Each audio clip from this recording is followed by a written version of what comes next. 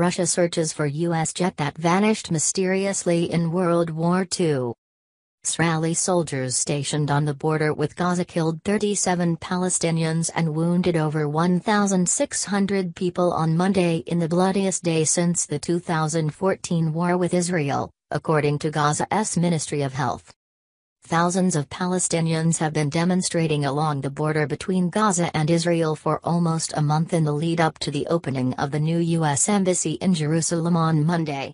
The Palestinians are also demonstrating for their right to return to their ancestral land. The protests have been generally peaceful, but some young men have thrown stones at Israeli soldiers or tried to fly flaming kites over the border.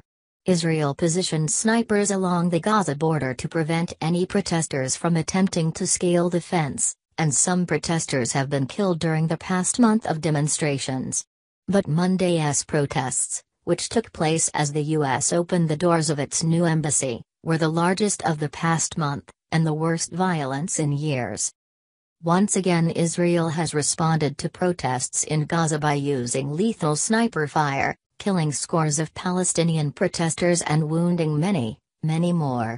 Had any other country done this, it is hard to imagine Washington remaining quiet. Youssef Munayyer, executive director of the U.S. Campaign for Palestinian Rights, a Washington, D.C.-based coalition of organizations that oppose Israel's policies toward Palestinians, told Newsweek.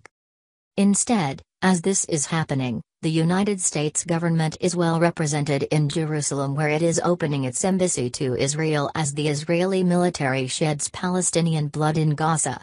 This should only be seen as a rubber stamp of the killings and a total abdication of any responsibility to lead on issues of human rights, Munayyer continued.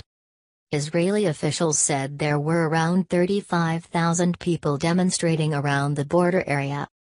IDF troops are responding with riot dispersal means and fire, and are operating according to standard operating procedures, the Israeli Defense Force tweeted Monday as the death toll continued to rise.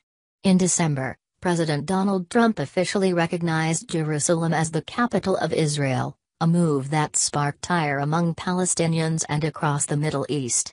The Trump administration has not taken an official position on whether the Israelis and Palestinians should negotiate a two-state solution. The decision to move the U.S. Embassy from Tel Aviv to Jerusalem was viewed as a de facto acceptance of Israel's claim to Jerusalem, half of which had been viewed as the future capital of a Palestinian state if a two-state solution is negotiated.